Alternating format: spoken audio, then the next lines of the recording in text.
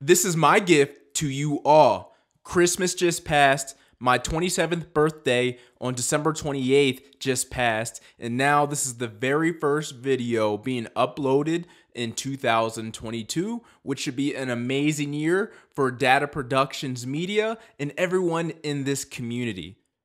This gift is just a thank you for all the support, especially this last year, which was very transformative for my content and, you know, my future endeavors in this career path of my film production company, my stock investments. D.A.T.A Capital is now manifesting. So there's a lot of things happening on this channel, D.A.T.A Productions Media, and I just love the support from you all. You guys have stayed with me throughout everything, the thick, the thin. We've laughed, we've cried, and so I really appreciate that, and that really hits home. And this is why I continually to work hard, and it's for you guys and to keep ascending and pushing a lot of the knowledge that we push on this channel forward. So this gift is all 7 of my premium Patreon videos that I made in 2021, but it's going to be a compilation, and you're going to get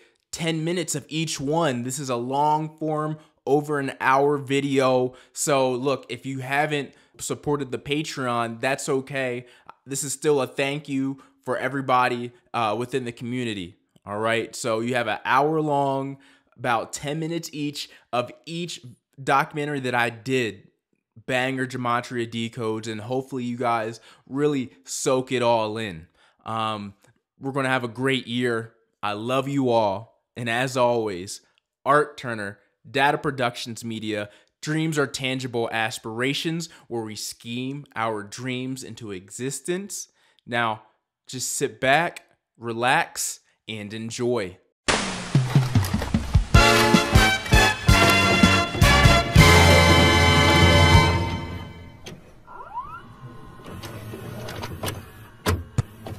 With Michael Jordan's documentary, The Last Dance. The final episode of The Last Dance aired on May 17, 2020, which had date numerology of 62, 26, and 17. Jordan equals 62 in ordinal and 26 in reduction. Here are some more codes in regards to The Last Dance documentary. The Last Dance, Chicago Bulls, and Stolen Ball all equal 112 in the English ordinal cipher. The NBA equals 112 in reverse ordinal. The steal on Karl Malone equals 112 in reverse reduction. And greatest basketball player ever equals 112 in septenary. The Last Dance equals 43 in Chaldean, which connects back to GOAT equaling 43 in ordinal.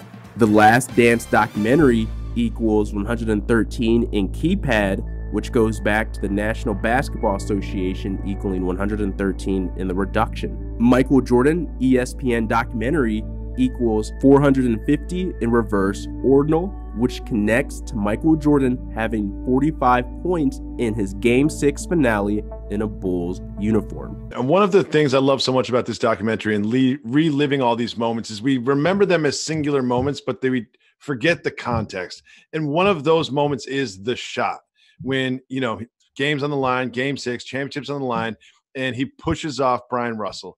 Now, what this documentary does such a good job of showing us is the layup in the possession that preceded that, and then the defensive steal outsmarting Stockton and Malone in the defensive possession right before that, and then the shot itself. Like, I love that so much. That layup when they were down by 3 to bring it to within 1 was not a gimme.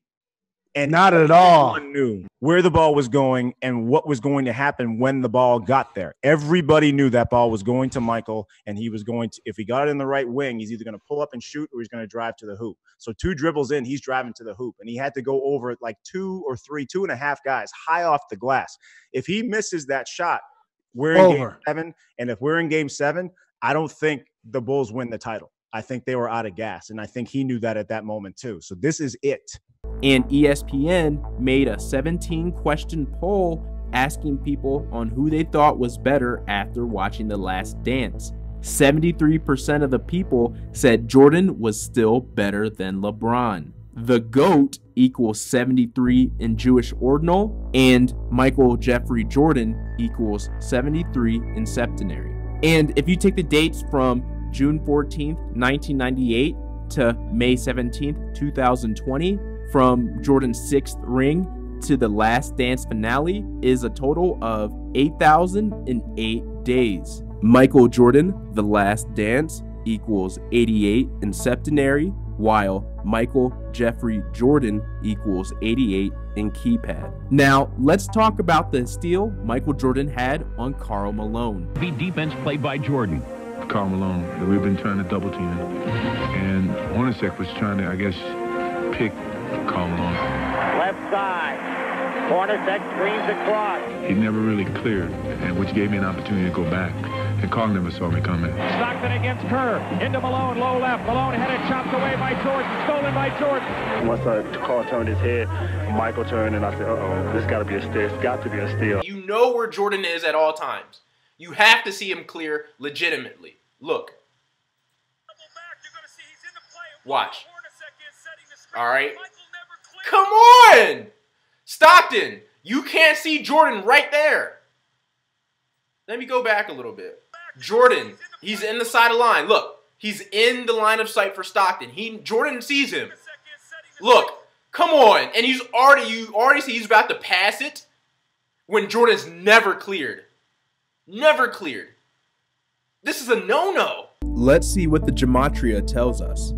Fixed MBA equals 38 in the reduction cipher. Stockton knew Michael would steal ball equals 380 in ordinal, 137 in single reduction, where S equals 10, and 113 in septenary. Malone and Stockton knew Jordan would steal the ball equals 137 in septenary as well. Rigged MBA equals 35 in the keypad cipher, much like Jordan's age at the time of this championship game. So when I say the name Michael Jordan, what comes to mind? Michael Jordan. Michael Jordan. Karl knew Michael would steal ball equals 305 in ordinal. John Stockton knew Michael would steal ball equals 203 in reverse reduction. Karl Malone and John Stockton knew Michael would steal the ball equals 203 in Jewish reduction. Karl Malone and John Stockton knew Michael would steal the ball equals 203 in reduction and 230 in the KV reduction, where K equals 11 and V equals 22, with emphasis of them being master numbers. Karl Malone knew Michael Jordan was going to steal the basketball in the post equals 230 in septenary, and Karl knew Michael was going to steal the basketball equals 2,300 in the Fibonacci cipher, which uses the Fibonacci sequence. As you see, these are all permutations of Michael Jordan's number of 23, where 0 again is just a value placeholder. Talk to me about the Game 6 finals in Utah when he stole the ball. Why? Why do I have to? But I tell you this, I'm all man, and I accept the responsibility for not winning one, and we was there.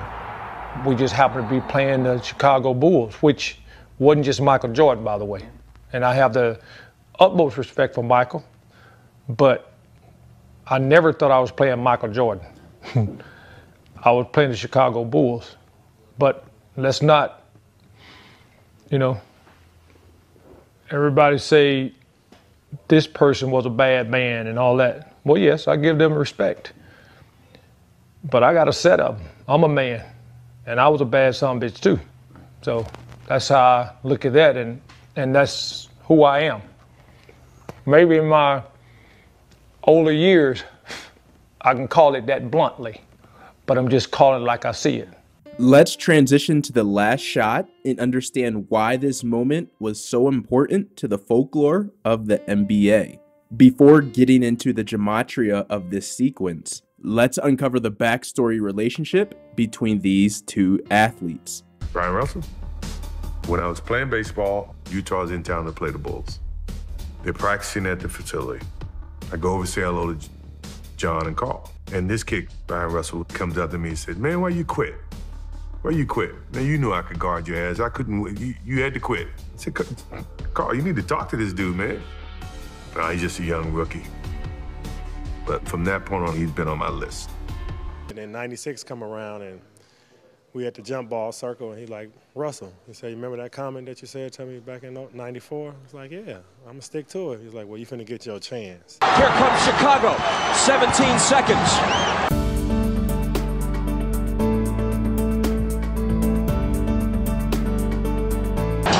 Jordan, open, Chicago with the lead.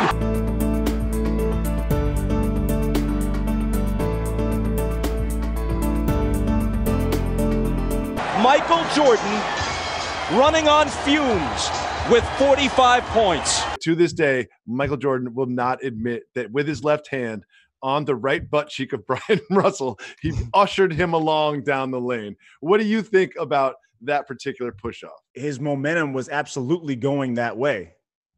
I don't think that he took him and pushed Brian Russell across the lane. I think that he knew, he said in episode 9, he plays on the balls of his feet, and he knows how Brian plays defense. And he knows that if he jukes him, then he's going to go that way. I agree with Bob Costas when he says that it was like a maitre d' showing someone to their table. If you look at that low angle video, it was not filmed. If it's the low angle shot, the slow-mo shot, his hand is clearly on Brian's body.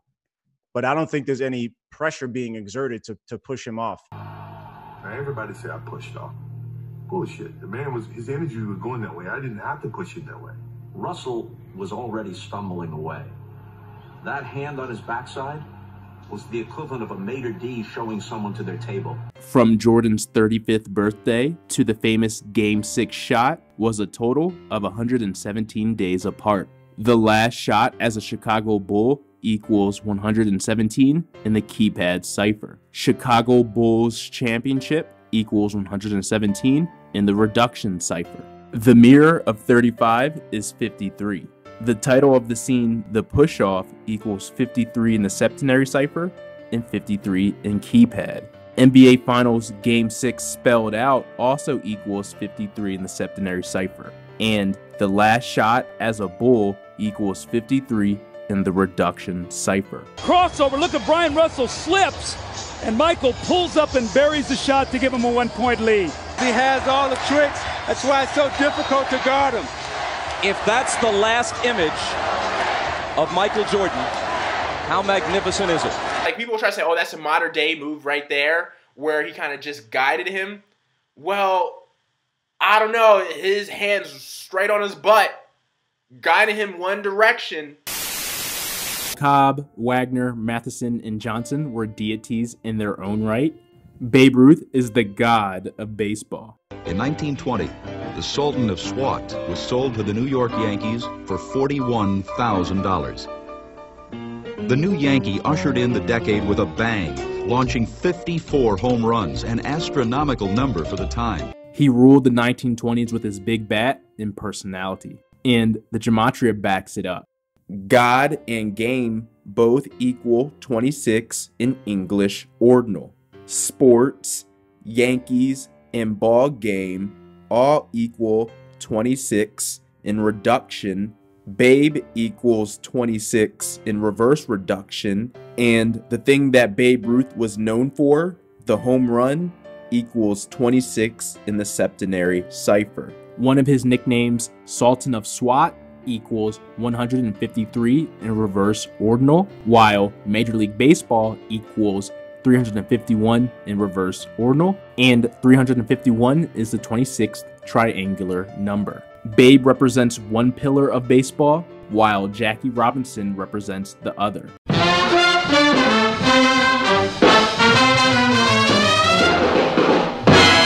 A god in his own right, the shining light in baseball's history where he broke the color barrier. Unfortunately, we cannot talk about the history of blacks in mainstream history in America without the use of the number 42. Equals 42 in reduction, while Jackie equals 42 in reverse reduction. Jackie Robinson's jersey number was 42 as well. Branch Rickey, the major league executive that helped Jackie Robinson break the color barrier, was also a Freemason. And non-coincidentally, Rickey was a part of the major leagues for 42 years. Brother Branch Rickey, from 1913 to 1955, 42 years in the game. He was the founder of the modern-day farm system. He started it with the St. Louis Cardinals, where he was the manager for 17 years. That farm system is now copied by all teams today. Branch Rickey also invented the batting helmet. He encouraged the team to use batting cages, pitching machines, and that helmet. He was an advocate for expansion into new markets, and most notably, he brought Jackie Robinson to the Brooklyn Dodgers on April 15, 1947. He also drafted the first Hispanic superstar, Roberto Clemente. It was his steadfast opposition to baseball's color barrier that would forever identify him as one of the game's great pioneers. He hailed from Lucasville 46, which became Belfield 688, which is Mount Vernon 688 now, Philadelphia, Pennsylvania. That lodge is still in existence. 59 is also a big number for African Americans.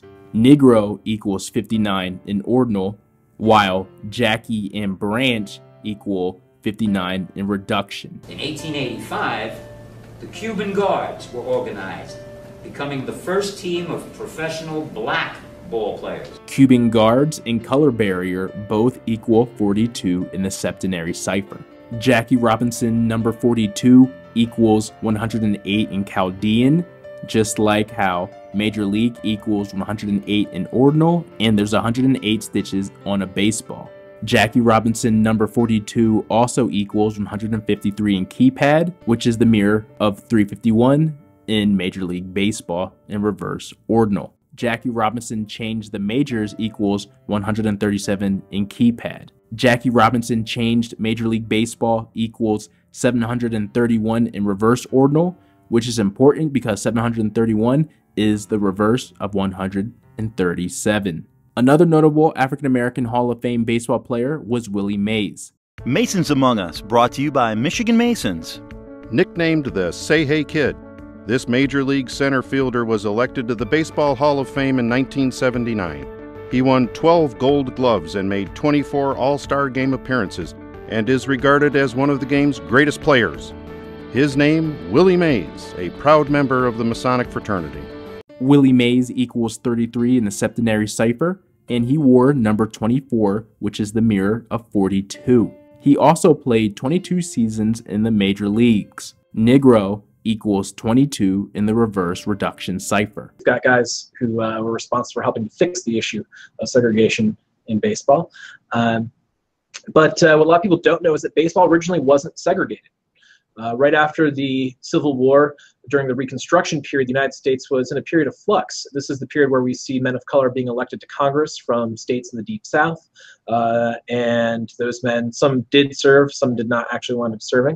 And kind of a weird period where we kind of see how the country as a whole is trying to solve this new racial structure in the United States. And then in the 1870s and 80s, we start to see the rise of groups like the Ku Klux Klan. We start to see the rise of Jim Crow laws, and this leads to what's known as the D.A.T.A period, which is the beginning of really strict segregation and discrimination in the United States. But during that little period before the rise of the D.A.T.A is when we see African-American men playing professional baseball. The first African-American man we know playing professionally, it's worth noting, not the major league level, incidentally, is from here in Cooperstown, which I think is pretty cool since we don't really have a real baseball connection since baseball wasn't invented here. But he played minor league ball and never wanted to make it to the major leagues, but his name is Bud Fowler. It's worth noting that at Doubleday Field today, there's a large display denoting the history of Bud Fowler, and the streets both off of Main Street and off of the State Highway going into Doubleday Field's parking lot are both named Fowler Way after him. But the first major leaguer to be a man of color was Moses Fleetwood Walker. This is as far as we know. I'm not going to say that's a definite, but our records show that he is the first. So if anyone has some earlier, please do bring that information forward. We'd love to have it. But Moses Fleetwood Walker, as far as we know, first man of color to play Major League Baseball. And him and a few others, including his brother Weldy, played at the major league level. But as we see the rise of the D.A.T.A period in the United States, where we see segregation occurring in large portions of the country. Same thing starts to happen in baseball. We have teams who refuse to play the Toledo Blue Stockings, which is the team that Walker played for, and we start to see, as a result of that, leagues, the International League was the first that I know of in 1887, so 4 years after Walker integrates the majors. We see the International Association, or the International League as we know it today, was the first to have a gentleman's agreement, so no written communication, but they agreed they would not renew the contracts of any black ball players. And that led to a lack of any men of color playing Major League Baseball by 1900, establishes the color barrier that Jackie Robinson famously broke in 1947. So at that point, teams start forming up teams of just men of color playing, and they barnstorm across the country, kind of like what the Harlem Globetrotters do today. They'd go into a community, say, we're here to play, who wants to play us, and charge admission, and put on a pretty good show for the fans. His name was Jerry Erickson. He was a brother out of California, and his hobby was to find every single person related to baseball that was a Mason. That doesn't mean baseball players. That means TV or radio announcer, a writer, an umpire, anyone who had a connection to Major League Baseball that was a Mason. He wanted to compile a list. The list I have here says final list, 561. I know for a fact this is not the final list because after finding this list, and it piqued my interest, I started doing some more research into it and found out that the Grand Lodge of New York, in its Livingston Library, which has a small museum, had a small exhibit on Masons and baseball. So I reached out to the library and the librarian there who had done the research for that, and sure enough, the Grand Lodge of New York's library has a larger number. I believe it's 600 and something. I don't quite remember the number, and I haven't been able to get a hold of that copy again since I did that initial research. If you look at the peak years of numbers of Masonry, I believe the MSA says that the highest year was 1950 for the number of Masons in the United States. That coincides pretty closely with the peak years for baseball, so you're going to pick up a few guys there.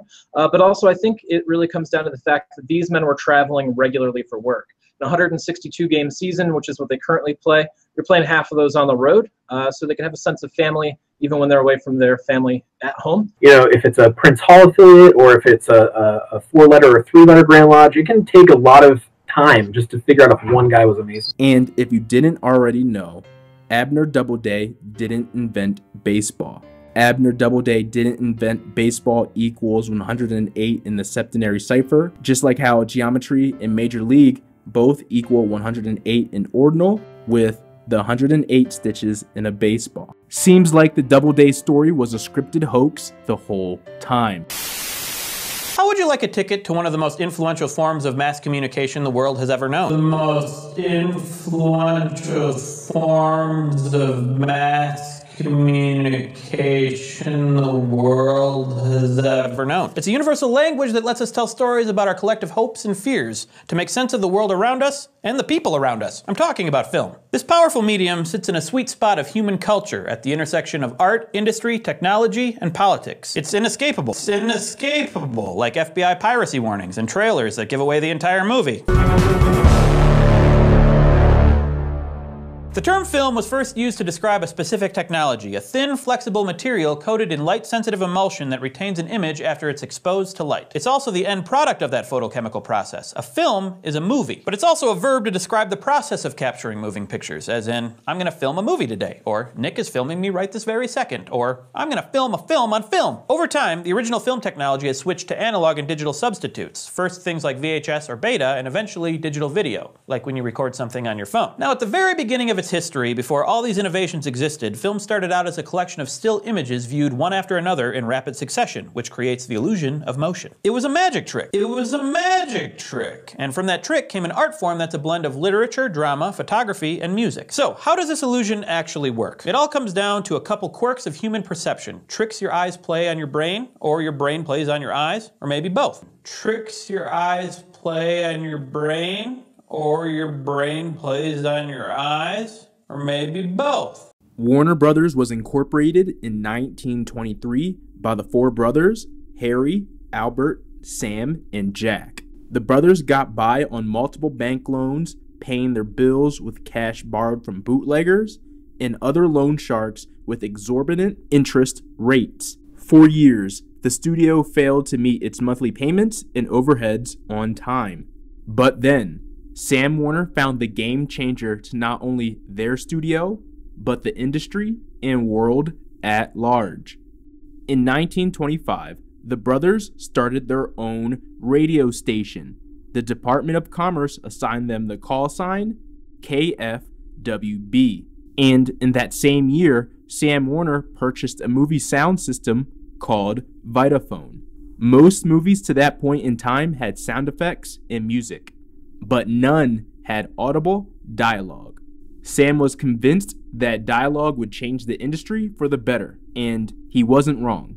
On October 6th, 1927, at their theater in Times Square, New York City, Warner Bros. Premiered the first ever movie containing dialogue. It was called The Jazz Singer, and it starred Al Jolson. The first words ever spoken in a movie were all ad-libbed by him. Wait a minute, you ain't heard nothing yet. Wait a minute, I tell you, you ain't heard nothing. Wait a minute, you ain't heard nothing yet. Wait a minute, I tell you, you ain't heard nothing. You want to hear Toot Toot Tootsie? All right, hold on. Lou, listen, play Toot Toot Tootsie, 3 choruses, you understand? And the 3rd chorus, I whistle. Now give it to him hard and heavy. Go right ahead. Wait a minute, you ain't heard nothing yet. Wait a minute, I tell ya, you ain't heard nothing. On the surface, a normal person wouldn't think much of this dialogue, but it was history making and it caused a sensation.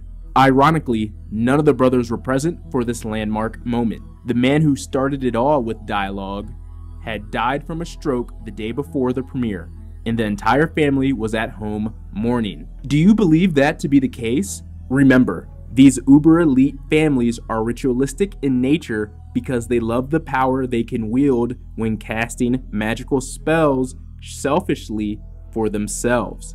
What really drove Warner Brothers into their future and what changed the business was that they were the first studio to really get sound talking on film. And it was a tough haul, and Sam Warner, one of the brothers, died in the process. The brothers all said, oh, he worked so hard to get sound. He just wore himself out, and he died because of that. If you look closely into what happened, you do discover that he had a head full of rotten teeth, and I think that had something to do with his death. But the Warner Brothers told stories, and they told legends from the beginning. So Sam is now still regarded as the man who introduced sound and suffered for it. But sound set them off. It is my personal belief Sam was ritualistically sacrificed. I find it odd that the godfather of dialogue in movies would die the night before the premiere of his groundbreaking work. The odds of that happening are slim to none. What confirms it for me, the lines Al Jolson spoke in The Jazz Singer are systematically encoded. Wait a minute, you ain't heard nothing yet. Wait a minute, I tell ya, you ain't heard nothing was a spell ritual equals 333 in the Chaldean cipher, which is very powerful because the Chaldean cipher is scientifically based off numerical matches with letters and their natural sound vibrations, which is what dialogue is all about. It's sound vibrations, sound magic. As the years went along and the dominance grew, Jack became the last surviving brother when Albert passed away in Miami Beach, Florida in November 1967.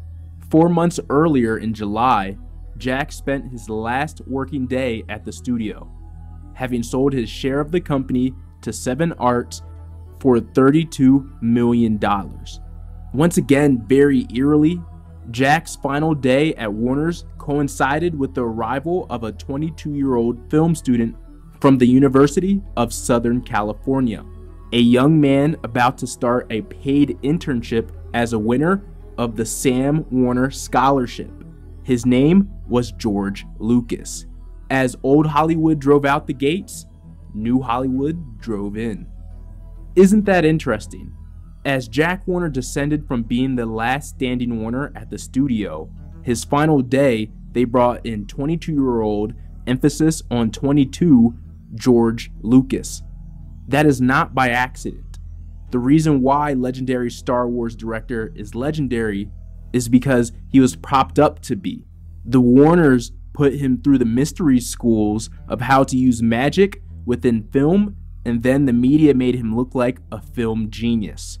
Ritualistic in nature, just like the death of Sam Warner. Jack, the youngest, goes to the two brothers, Albert and Harry, and says, look guys, you're getting on. You deserve to retire. You deserve to take some fruits from all you've done. You built the studio up from nothing. It's an extraordinarily profitable entity.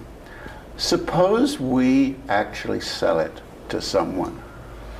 And he persuaded them that that was a good move.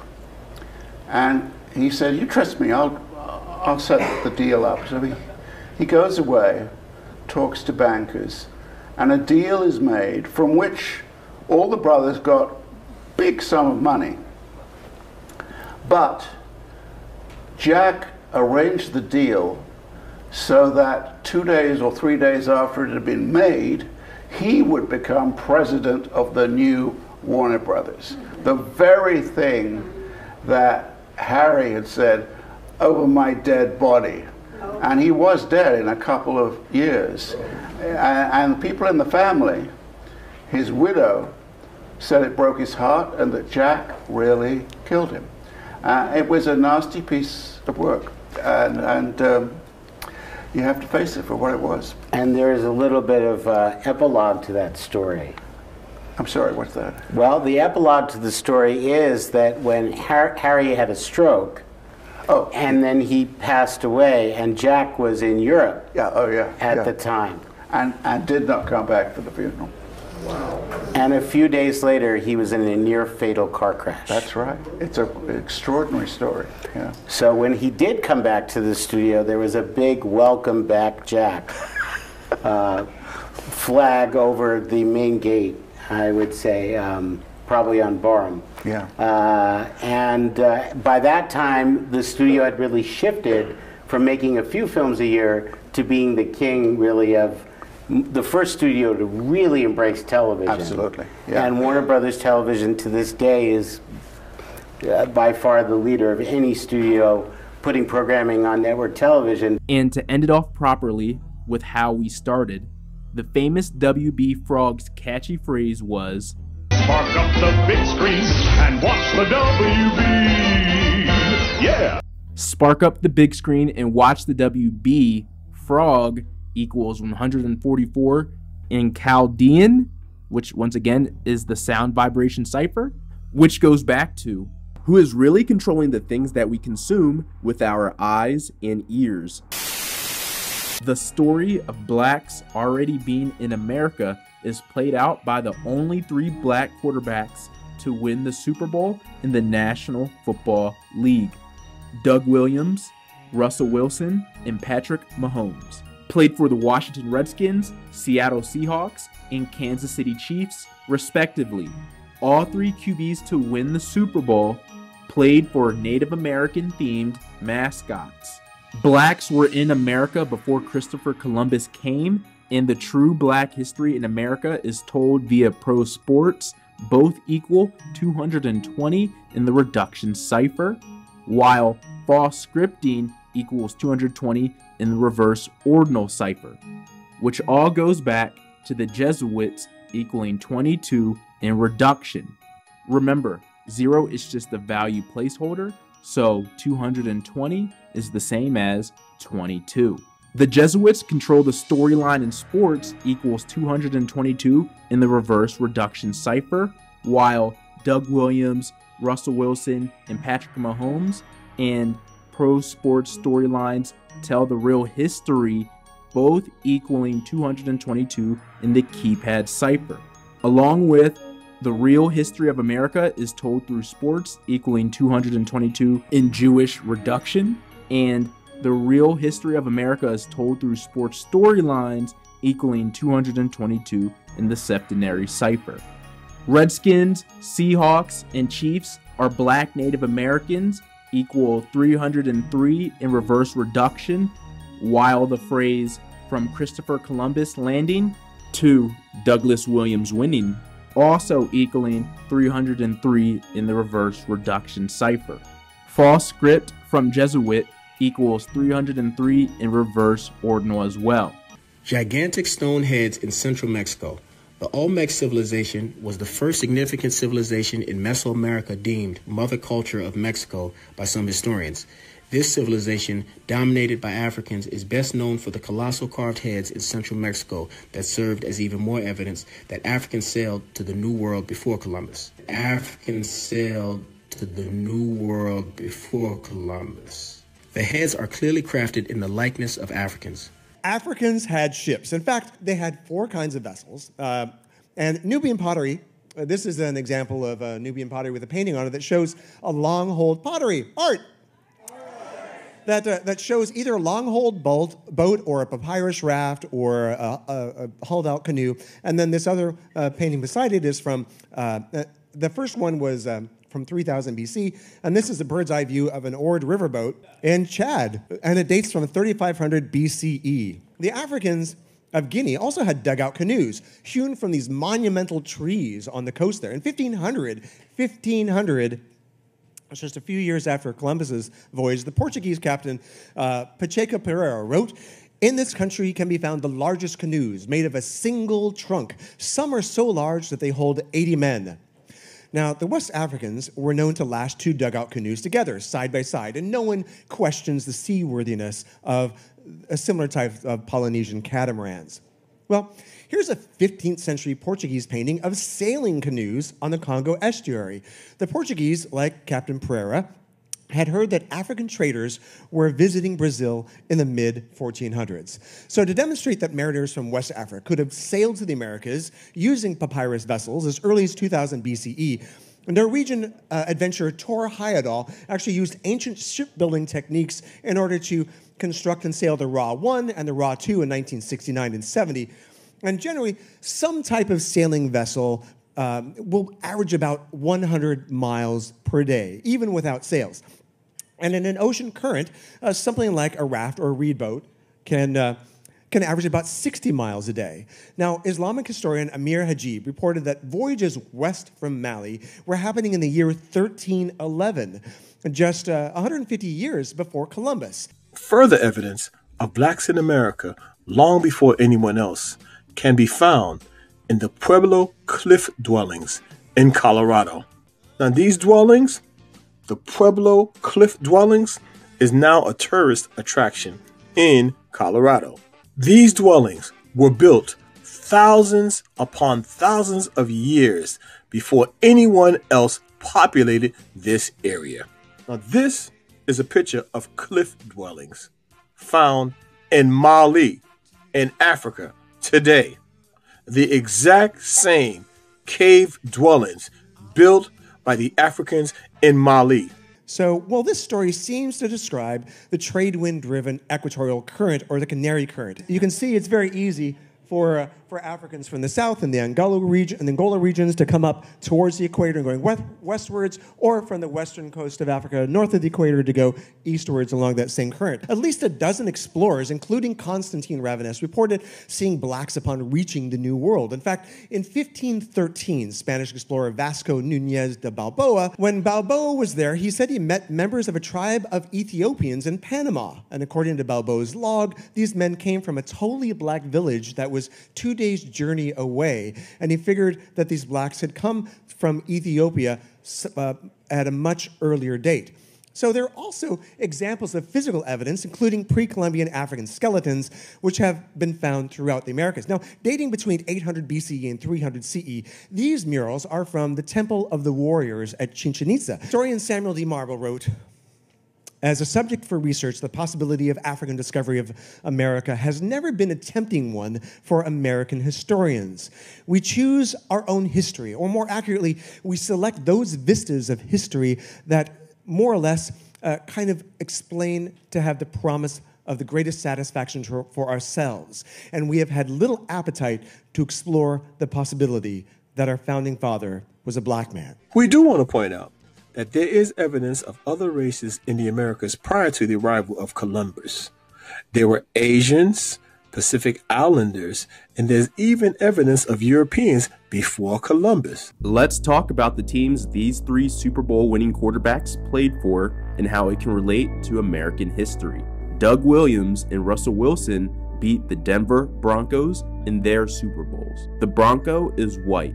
A Bronco is a type of horse, not a species or a breed. It comes from the Spanish Broncos, which means rough. American cowboys borrowed the lingo from their Mexican counterparts to describe untrained or partially trained horses. A white Bronco symbolizes the cowboys of the western frontier. That same old and tired cowboys and Indian script played out once again, but with the subconscious twist of black natives. Patrick Mahomes and the Kansas City Chiefs played the San Francisco 49ers, who represent the white gold prospectors who invaded California. Because so many people forgot about the Native Americans' involvement in the California's gold rush, it's important to discover the truth by asking the question, what were the consequences of the California gold rush on the Native Americans living in the region? During the California gold rush, Native Americans were subject to California's policies, which enabled the Native American population to be devastated by genocide, enslavement, disease, and displacement by those who took advantage of them. Many of these Native American deaths were caused by laws California enacted, which encouraged, if not permitted, the killing of Native Americans. They were California blacks, or Califians, also referred to as Califians, spelt with a KH. The California blacks were one of the largest and oldest native nations in the Americas. They were the people Europeans originally referred to as the red man. They were the people Europeans originally referred to as the red man. One account of what it was really like in California comes from the writing of historian Robert Beverly from the 1700s. He writes, "Far and away the most beautiful city on earth, 5 times the size of London or Rome. Great towers and buildings rising from the water. 60,000 gleaming houses. How spacious and well built they were, of beautiful stonework and cedar wood and wood of other sweet scented trees. Many streets and boulevards were so neat and well swept despite the multitude of inhabitants, crisscrossed with a complete network of channels like an enormous Venice, but also remarkable floating gardens that remain from nowhere else on earth." So you see, black Native Americans not only lived here, but we thrived here. And we thrived for thousands of years before Columbus. The original indigenous inhabitants of California were the descendants of West Africa, South America's Olmeca Zai Empire, 1500 to 400 BCE, Egypt, Asia, and the Pacific Islands, creating a mixed cultural nation that thrived for thousands of years in peace. The coast of California. Do these people look like they've ever been in captivity? Are we to believe that these people were kidnapped from somewhere in Africa and brought all the way to California? I hope this presentation has given you enough information to spark you to do your own research.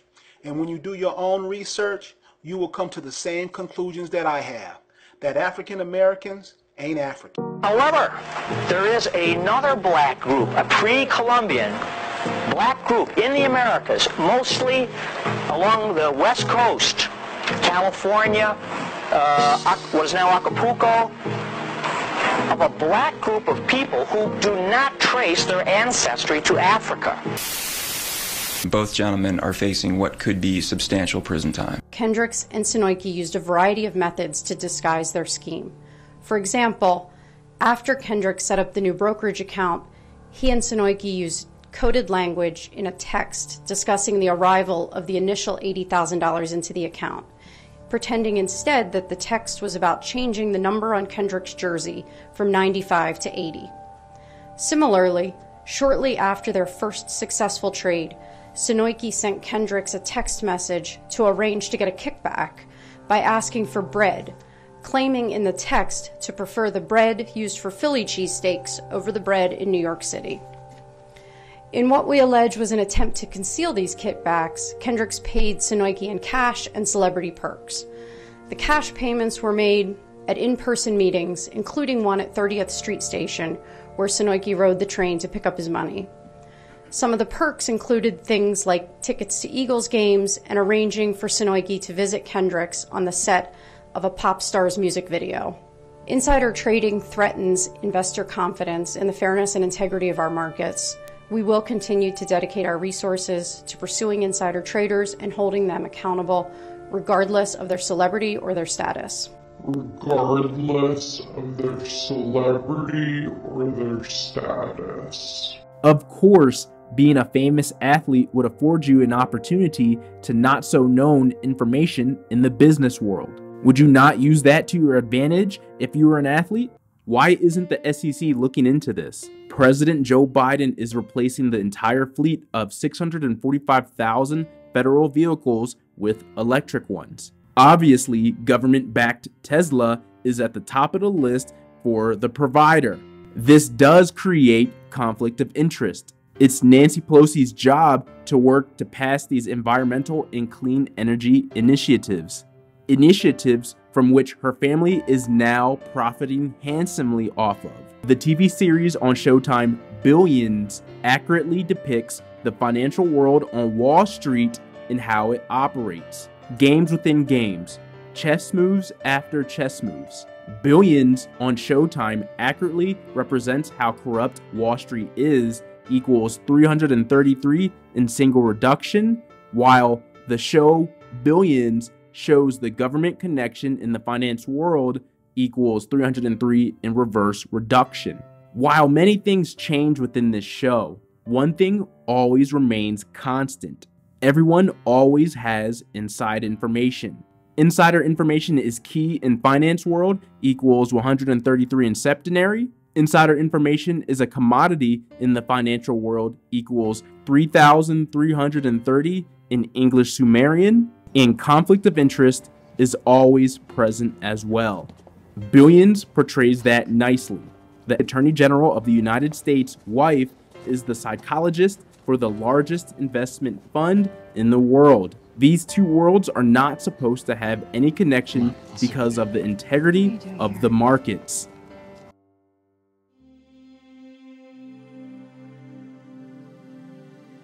Part of Hollywood movie magic is the creator's ability to hide the gruesome truth in plain sight for the audience to consume their reality without them consciously knowing it. This is how the elite get away with everything that they do. They made movies seem unrealistic in your eyes, so you wouldn't consider it to be an option in your actual reality. Do you see the game being played? Think about how Billions can be connected to the Robinhood, GameStop, and Citadel scandal in a crazy so-called coincidence that caused an uproar of conflict of interest. But was it a coincidence or a possible real-life sick joke at society? Twitter users have drawn a connection between Psaki and a Citadel employee named Jeff Psaki, claiming that they are husband and wife or brother and sister. The speculation of Jen and Jeff's relationship began after people worried about a conflict of interest between Yellen, and later Psaki, when advising President Joe Biden on the GameStop situation. Jen Psaki is not married to Jeff Psaki. She's married to Gregory Mecker. In a statement to Newsweek, a source close to Jeff said Jen and Jeff Psaki are distant second cousins but have no relationship and have never met or spoken to each other. A source close to Jen Psaki confirmed that Jen does not have a relationship with Jeff and has no plans to start one. We talked about how Wendy Rhodes is the psychologist at Axe Capital while being married to the U.S. Attorney General. She could be seen as Jen Psaki, playing both sides of the field. 1 foot in the White House and 1 foot in Citadel. Even if it was only symbolically a false story in the mainstream airwaves, upon further research, maybe that fake story was supposed to tell us something after all, just like the show. Jennifer Renee Psaki is an American political advisor serving as the 34th and current White House press secretary. Jen Psaki is Wendy Rhodes equals 340 in reverse ordinal. Having a conflict of interest equals 139 in reverse reduction, which is fascinating because 139 is the 34th prime.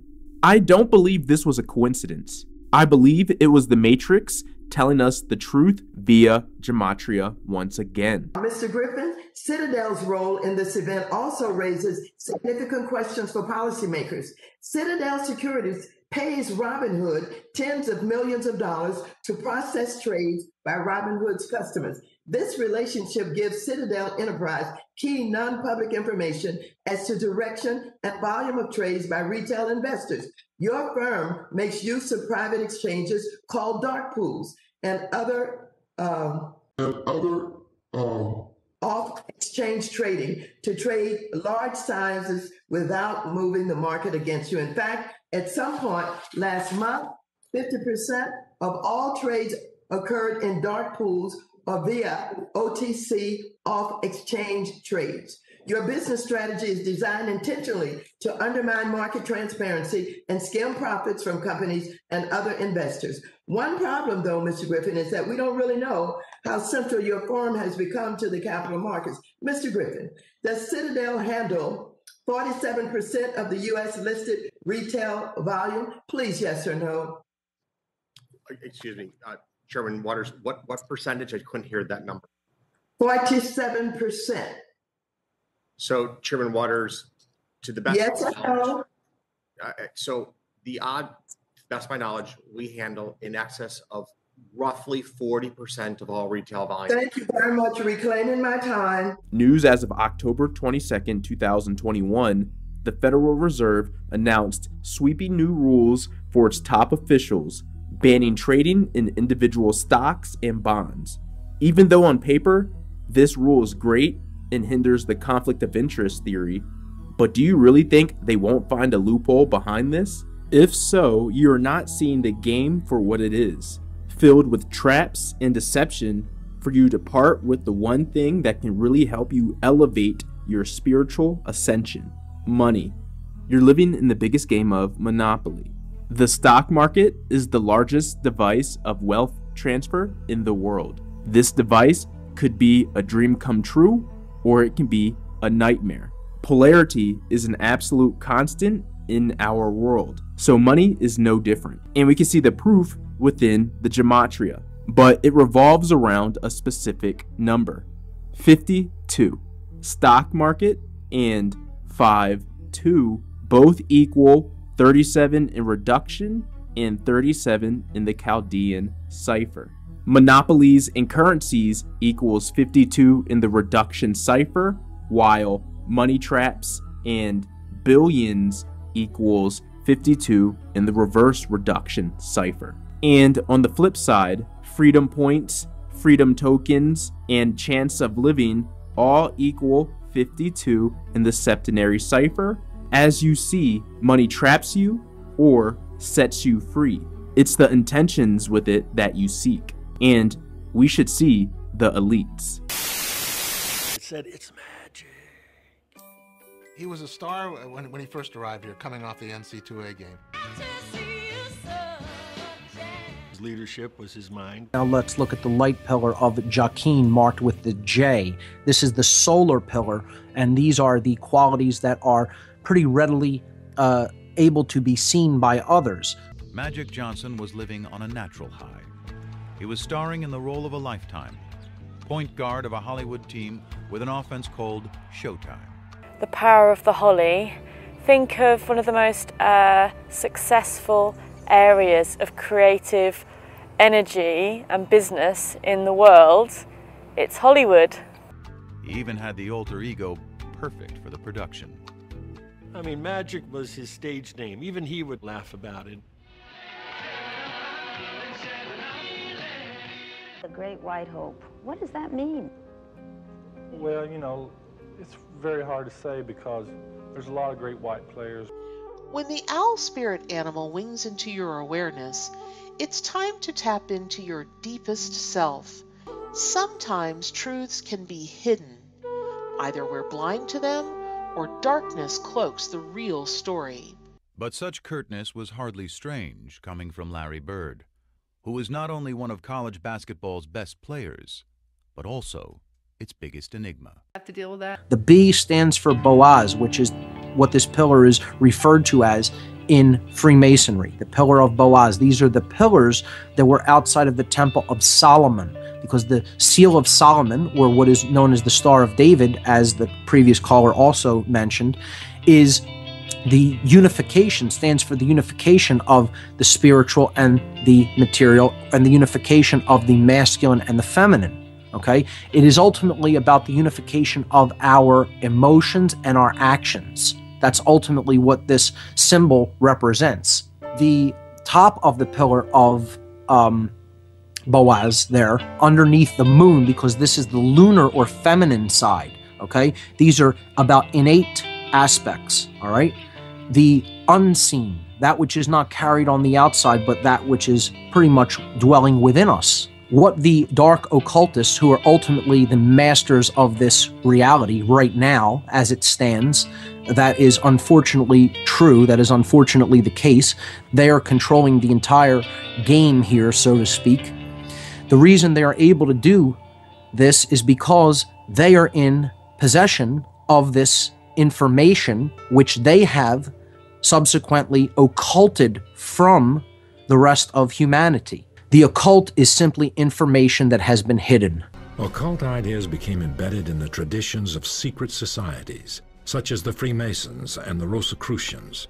They were tending to do them passed on among secret brotherhoods and organizations because these are very powerful and dangerous ideas, dangerous to status quo, dangerous to institutionalized religion. So there's an element of underground secrecy associated with some of these themes. These havens of safety began to flourish across Europe. Secret societies were instrumental in the new age of enlightenment that swept through Europe in the 1700s and even helped in the founding of American democracy. The fame of the secret societies at Yale College, or for their detractors, their notoriety, springs from the confluence of four circumstances of their existence. First is the large shadow cast by Yale in our country's political history for half the 19th and all the 20th centuries. The second is the sustained prominence over almost 2 centuries of the Society's initiates in all phases of American life, about to be discussed here in more detail. And third, not to be overlooked, the proximity of New Haven to New York City, the nation's social, financial, and media capital, resulting in frequent press reports of society elections and the controversies surrounding them. The final circumstance, maybe why you're here, but that's all right, is the provoking secrecy maintained by their initiates after being tapped. The New York Times entitled an article, "Nude Wrestling? Good Practice for Politics." This opening managed to marry the description of a legendary ritual of skull and bones, about which you will not hear tonight. Membership in a senior society at Yale has long been both a reward for undergraduate leadership on the campus, a reward bestowed by outgoing seniors on upcoming juniors, not by the faculty, and a spur to further achievement in after-college life. And Yale College outstripped all its rivals, including Harvard, which was almost 7 decades older, in the category of statesman. The Cyclopedia concluded, Yale seems to be more American than Harvard. Public life, politics, statesmanship represent a very important part of American life. Therefore, a larger number of distinguished men of Yale do we find in statesmanship than of Harvard. And the Harvard philosopher George Santayana wrote only a year before in the Harvard Monthly, "No wonder all America loves Yale, where American conditions are vigorous, American instincts unchecked, and young men are trained and made ready for the keen struggles of American life." Their initiates have gone on in the political world to be governors, ambassadors, Supreme Court chief justices, CIA directors, secretaries of state, war defense, and treasury, including Trump's, and of course presidents. In the arts, they have won Pulitzer Prizes and Academy Awards and Emmys. At the university itself, the philanthropists among them have gifted the first 12 residential colleges, Sterling Library, the Law and Divinity School buildings, and the Yale Center for British Art. Almost 50 years ago, the anthropologist Lionel Tiger, in his book Men in Groups, told us that, quote, secret societies are the consequence of an effort of individuals, usually and mainly men, to create the social conditions for exercising their gregarious propensities, the expression of which may be, or may seem to be, inhibited by the community.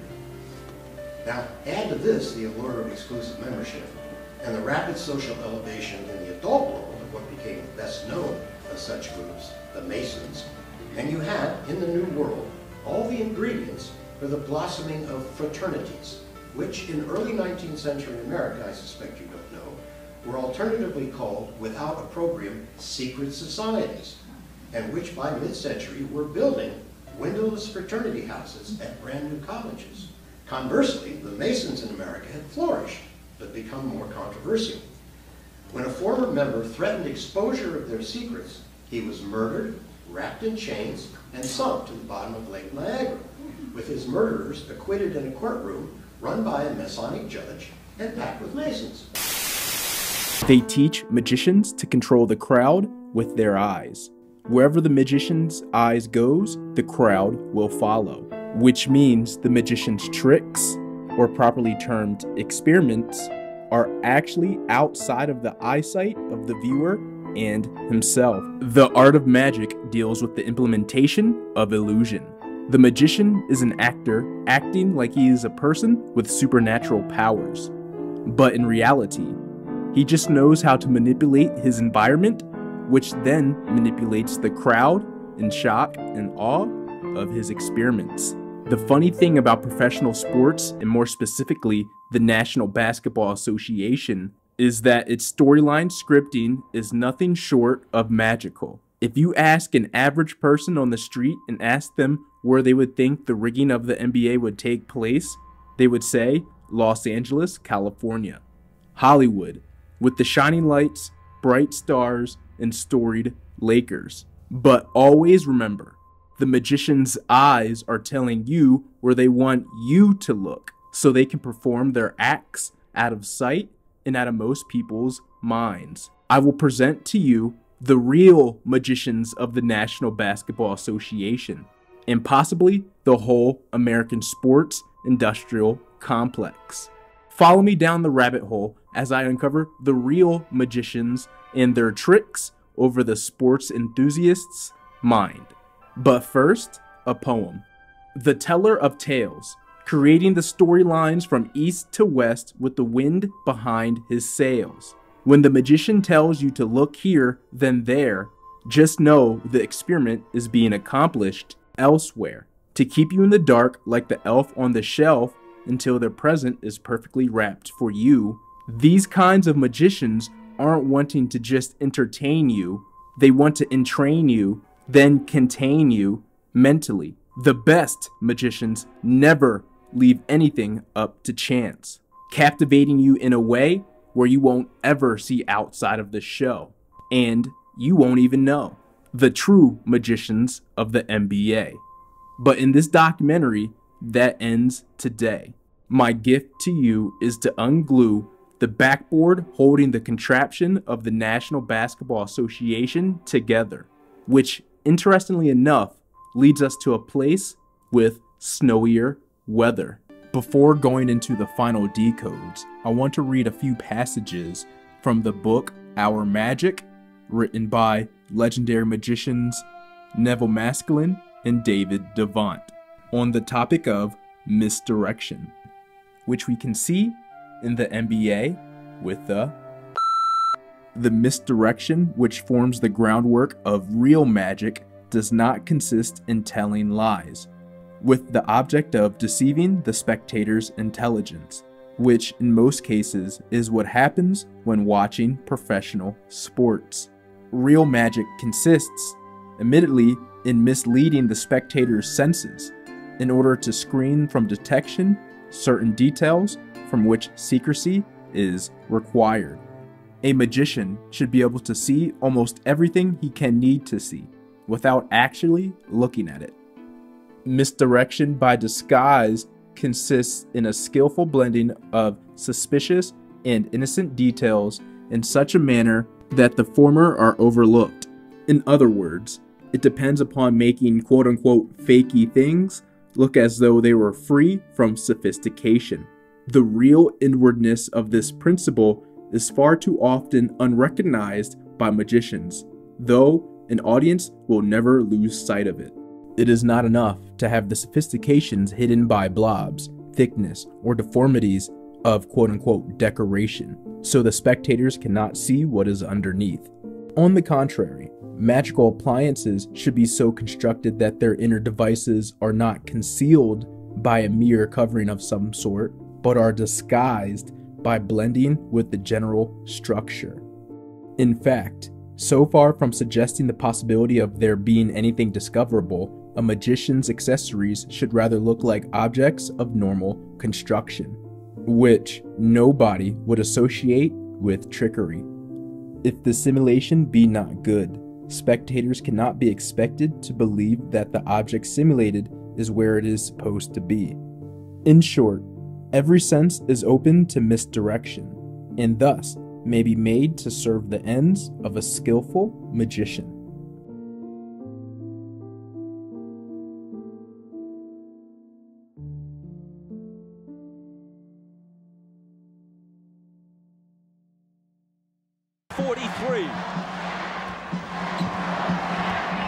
Join my Patreon today for only $5 to receive a monthly esoteric documentary on your favorite sports athletes and events. Real, raw, uncut, and uncensored without the limitations of YouTube. Join today to see the other side of the sports world.